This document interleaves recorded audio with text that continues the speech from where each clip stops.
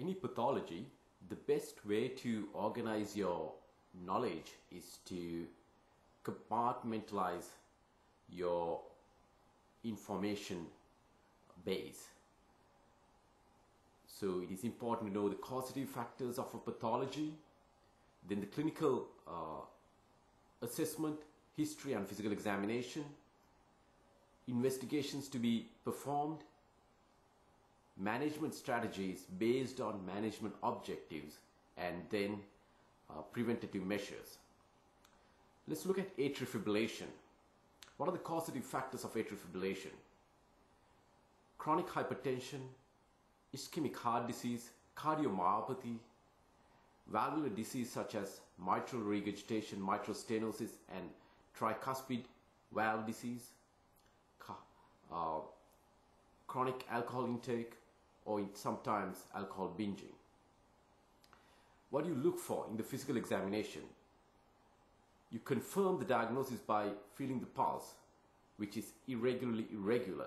Then you calculate the rate to assess whether the ventricular response is fast or slow.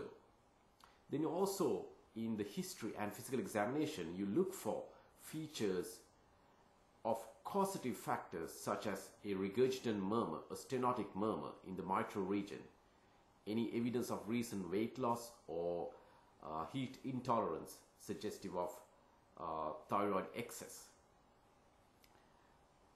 S3 gallop of cardiomyopathy. Then you go on to decide on the investigations, a 12-lead ECG to confirm the diagnosis and also to assess the ventricular response. A full blood count is useful, electrolyte profile, liver function test, gamma GT will be elevated in those who consume alcohol in excess in a chronic manner.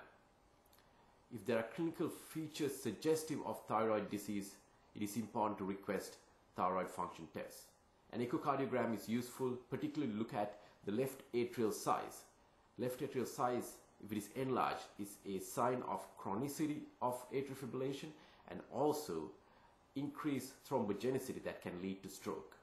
Look at the valves, particularly the mitral valve and tricuspid valve in echocardiography for any pathology. Left ventricular ejection fraction is useful.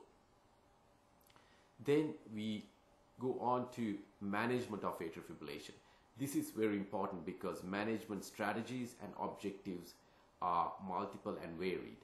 The primary management objectives in atrial fibrillation is symptom control with rate control or rhythm control, and then stroke prevention due to thromboembolism from a cardiogenic source, particularly from the left atrium or left atrial appendage. So for rate control, the strategies include drugs such as beta blockers, which are the most potent in rate control aspect, calcium channel blockers, digoxin. Most often a single drug is unable to control the rate, so therefore you have to add two drugs together. A common combination is a beta blocker and digoxin. Amiodarone can be used for rate control. Rhythm control has no added benefit prognostically over rate control. However, those who are symptomatic with the irregular rhythm or those who are unable to take anticoagulants, it is important to see whether we could get them back to sinus rhythm. The ways to do these include DC cardioversion, once a atrial thrombus is excluded by doing a transesophageal echocardiogram, particularly looking at the left atrial thrombus in that study. Next, chemical cardioversion using amiodarone, sotalol or flecainide or quinidine. Flecainide is a drug that has a lower side effect profile. However, it has detrimental effects and increased mortality in those who have established heart disease and structural heart disease. So therefore, it should be given to those who have no other cardiac pathology. Then we come to stroke prevention. Stroke prevention essentially involves anticoagulation. The stroke risk of a patient is assessed by looking at the patient's CHADS-2 score. CHADS-2 score includes any history of congestive heart failure, hypertension, age, over 70, diabetes mellitus, or previous stroke. If there's a previous stroke, you give 2 points. If the CHAS-2 score is more than 2, then the patient needs anticoagulation with warfarin, and the INR should be maintained between 2 and 3.